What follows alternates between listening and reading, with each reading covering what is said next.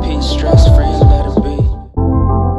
Hi everyone, welcome back to my channel, or welcome to my channel if you're new here. My name is Ashley, and today we are going to be doing, I guess, a no-sew thrift flip. I'm going to be sewing, but technically the thrift flip does not require sewing.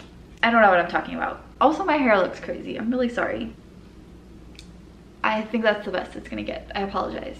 Anyway, I do have one other thrift flip and another video where I talk about heat transfer paper, heat transfer vinyl, whatever. They're two different things. But in this video, I'm going to be using heat transfer paper to thrift flip these two shirts that I thrifted a long time ago. I've been meaning to do this for a while. But also, one of the shirts that I thrifted is too big, so I'm going to be sewing it to my size. But if you thrift shirts that actually fit you, you won't have that problem.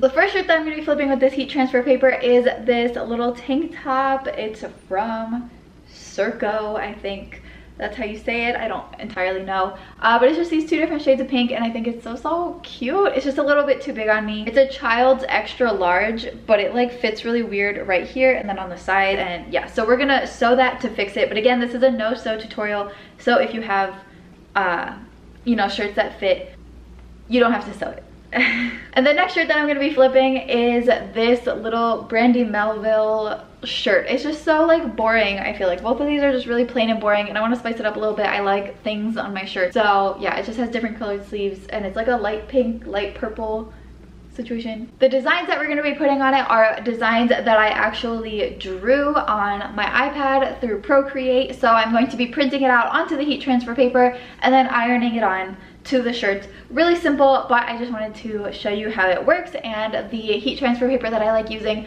and all that good stuff. So let's get started. First, I guess I will show you sewing my shirt so that it fits me, but again, if you have a shirt that fits, you don't have to do it. Okay, I've said that like 50 million times. We should get started, but if you like this video, feel free to give me a thumbs up down below so that I know, and also comment. Oh, I don't have anything to comment. I don't know. Comment some design that you would want to put on a shirt, I guess. I'm running out of comment ideas. And if you like this video and want to see more videos like this and from me, then feel free to subscribe, join our little fun group over here. It's always a fun time over here, so feel free to join us. Okay, actually, let's get started. This has been a really long intro. I apologize. We're starting now. Okay.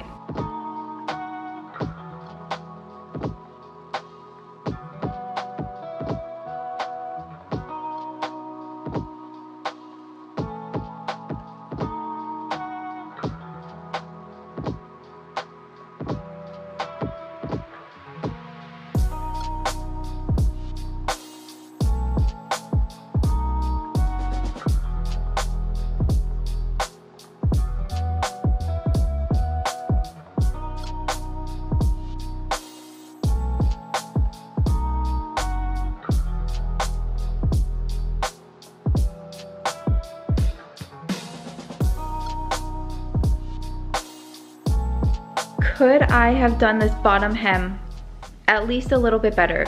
Yeah, probably. Could I have used the same color instead of the hot pink?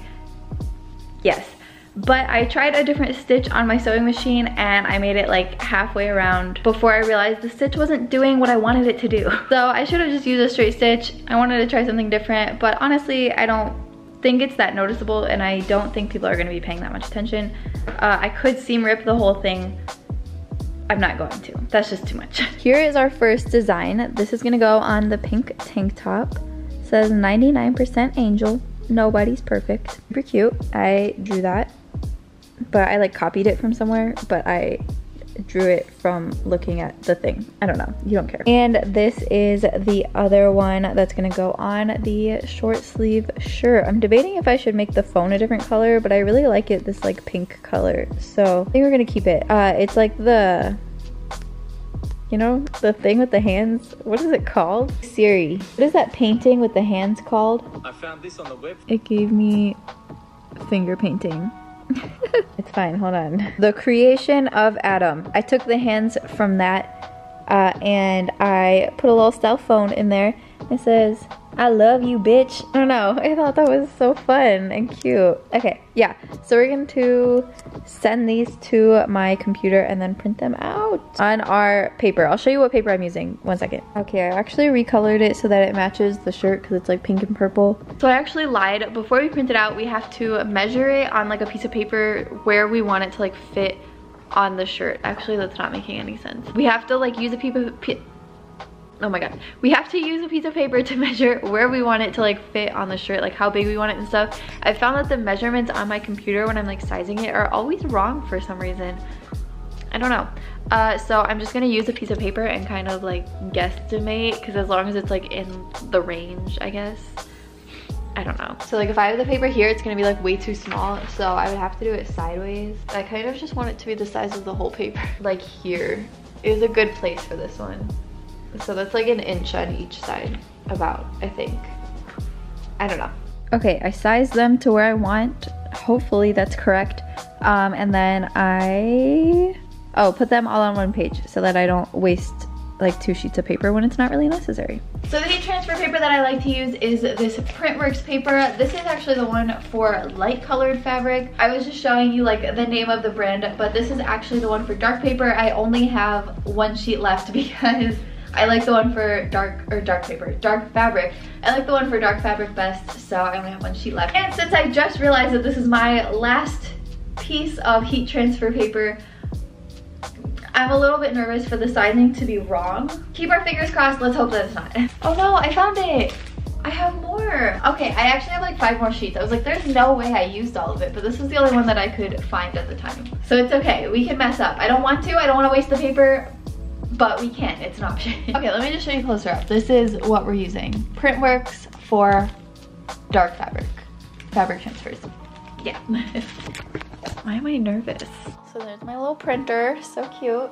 And we just put the paper in with the white side facing up. Then we're gonna go back to my iPad and share it, I guess as a PNG. I'm not really sure what the difference is. Print. Oh, and see, so that's cut off a little bit, so I'm gonna go back and change it real quick. Make sure it looks good before we print. I think everything looks good. Okay, let's print it. Why am I scared? Print. Ah, why am I nervous? Oh my gosh. Okay, so it printed really well. That pink is just supposed to be like neon, where it says angel and then like nobody's perfect. That's supposed to be like neon, and it's not. It came out so dark. Do I reprint it? Oh my gosh, I'm gonna cry. It's so dark. Why would it do that? Look how bright it is on there. Okay, hold on. Okay, I made it lighter, so let's try this again. If it comes out dark again, I don't know. I guess we're just gonna use that. I feel like, should I make that one lighter too, actually? Maybe, hold on. Okay, I did it. I lightened the phone. Now let's print it again. Okay, so I was doing some Googling and it said that a JPEG might be a better file choice for printing. So let's try that. Okay, make sure it looks good. I'm nervous again. I mean, it's a little lighter. That was aggressive. Okay, I think that'll work. Yeah, it's definitely lighter than that one.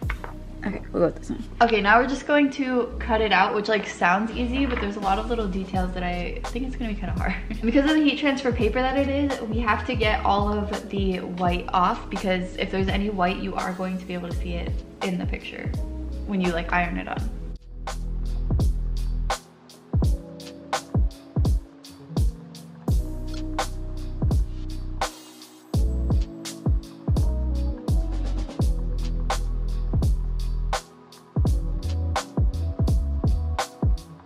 Okay, so next I just put the shirt on, and I'm gonna use this like chalk that washes off super easily just to kind of mark where I want it. I have it on because I did this with like the sweatshirt off one time when I made the sweatshirts, and I put them like way too low, I felt like, so I'm gonna mark it this time.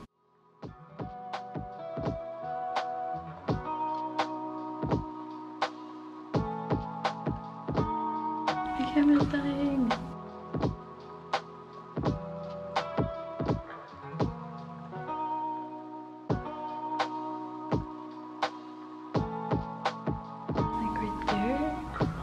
Babe, is this position weird?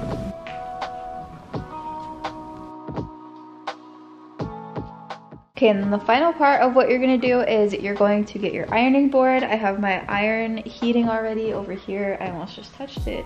That wouldn't be good. And then you're just going to peel the backing off. It's a little bit tricky to like grab it sometimes, but then once you get it, it comes off super easy. You wanna do it gently because it wrinkles and could potentially tear like pretty easily. So then once you have the backing off, you just line it up with those marks that you made. And it doesn't stick, but we're just gonna leave it there and take the other one off.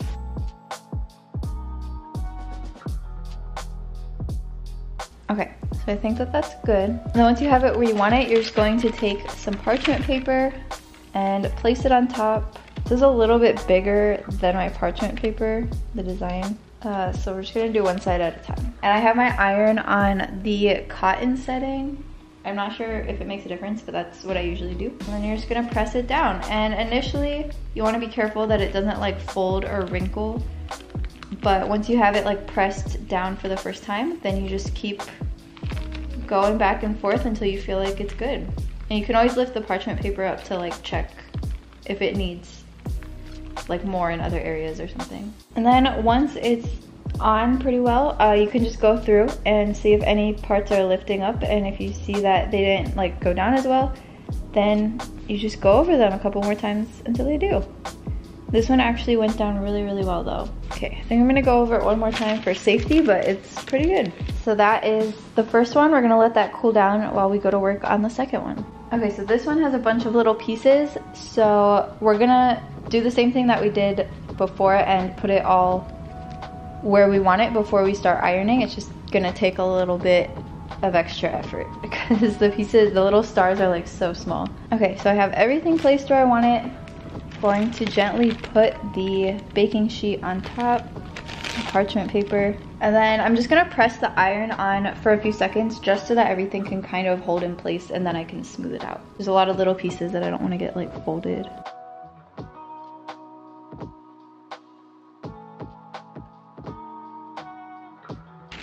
Okay, and that should be good for our second one. Okay, so I procrastinated too long and lost all of my lighting, so I'm gonna leave those overnight and then I will try them all on for you tomorrow when I have my light back and I can show you what it looks like with good lighting. So I'll see you in the morning. We're back and we have lighting. So here is the first shirt. Keep in mind I didn't wash the chalk off, so there is like little chalk marks, but actually it's not that noticeable. I do think I put the design a little bit low. It definitely could have gone up here and looked good, but it also looks really funny because it's like on my boobs. So I don't know, I like it. My boyfriend thinks it's too low, but I like it a lot. That's just me. And I think like the edge of the hands are in a perfect spot because they don't like extend out, so like where they are because of my boobs, like you can't, it kind of like cuts it off, you know what I mean? I don't know. But yeah, this is the short sleeve shirt. I actually really like the way that it turned out. When I was putting it on, I did think that this was a little bit low and I was like, was it really there when I tried it on? But now that I'm putting it back on,